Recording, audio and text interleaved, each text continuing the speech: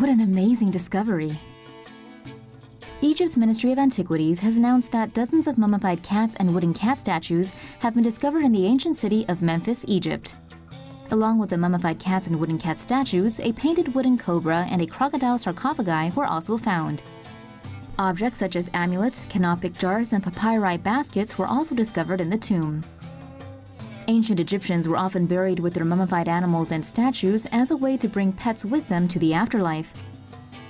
The animals were also buried as food offerings for not just the deceased, but as offerings to the gods as well. The ministry is hoping the discoveries will attract more tourists to visit Egypt's heritage sites. Here's more on mummies. Jackpot. An Egyptian mission has found an ancient necropolis south of Cairo containing several tombs, artifacts, and a fully preserved mummy.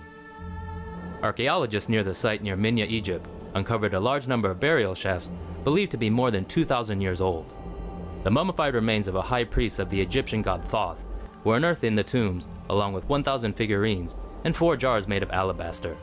The team also found 40 limestone sarcophagi of various shapes and sizes, which may have belonged to the priest's family members. Excavation on the site began in late 2017 and is expected to continue on for at least 5 years. Egypt is planning to use the recent discoveries to revive tourism in the area, which was a popular destination for antiquities sightseeing until the political turmoil in 2011. Mummified body discovered inside yacht near the Philippine Sea. Authorities are investigating the mysterious death of a German adventurer whose mummified body was found in a yacht adrift in Southeast Asian waters. On February 25th, an abandoned yacht was found 62 miles off the coast of Barobo in Surigao del Sur in the Philippines. 2 fishermen spotted the white yacht around 4:30 p.m. and investigated after noticing the broken sail. Inside the vessel, they discovered the mummified body of a man slumped over a desk in the radio room. Documents and photos recovered on the yacht identified the dead man as 59-year-old German adventurer Manfred Fritz Bayohat. Bayohat is believed to have started sailing 20 years ago with his wife Claudia, who died of cancer in 2010. It is unclear how long Bayohat has been dead, but the last reported sighting of him was in Mallorca in 2009. With no evidence of foul play, it's possible Bayohat died of natural causes. High temperatures and the dry, salty air provided conditions in which his body was preserved.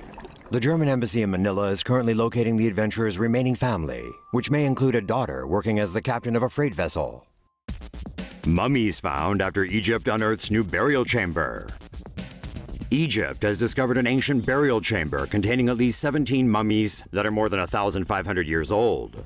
Authorities hope the find will help boost the country's struggling tourism industry. The burial chamber was found in the province of Minya, about 250 kilometers south of Cairo. The chamber is 8 meters below ground and was first detected last year by radar. At least 17 fully intact mummies have been discovered inside the chamber so far.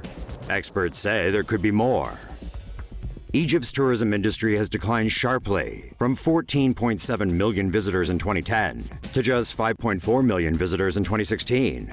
Authorities hope the new discovery will bring tourists back into the country. Ancient tombs discovered in Egypt.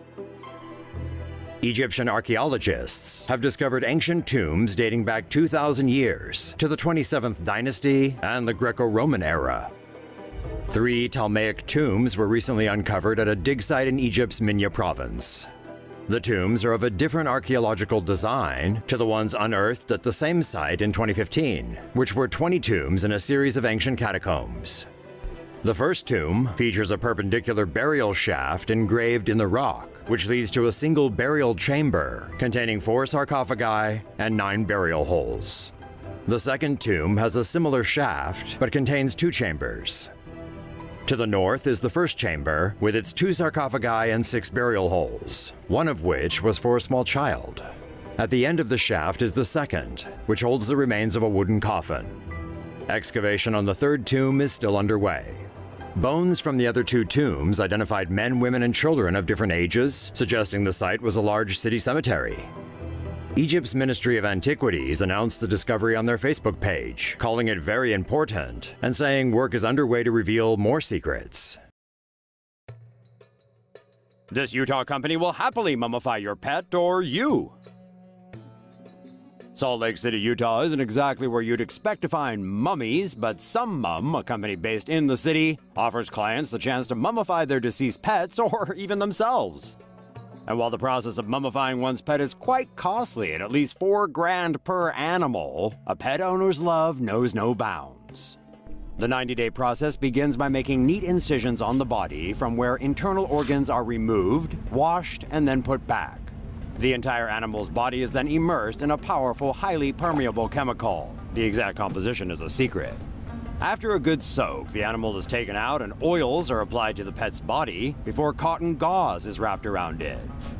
The mummified body is then encased in layers of fiberglass and resin before it's sealed in a sarcophagus and given back to its owner.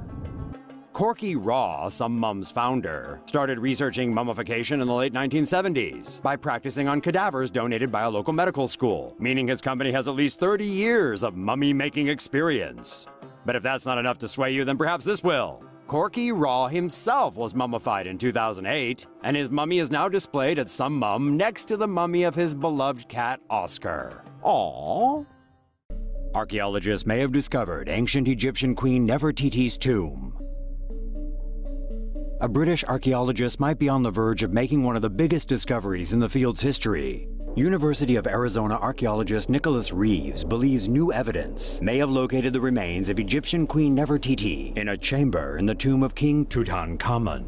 Reeves's theory is based on an analysis of detailed scans of the tomb that revealed two previously concealed doors. Reeves believes that one of the doors likely leads to a storeroom. The other door could lead to a room containing the remains of Queen Nefertiti. More tests are needed to confirm Reeves's theory.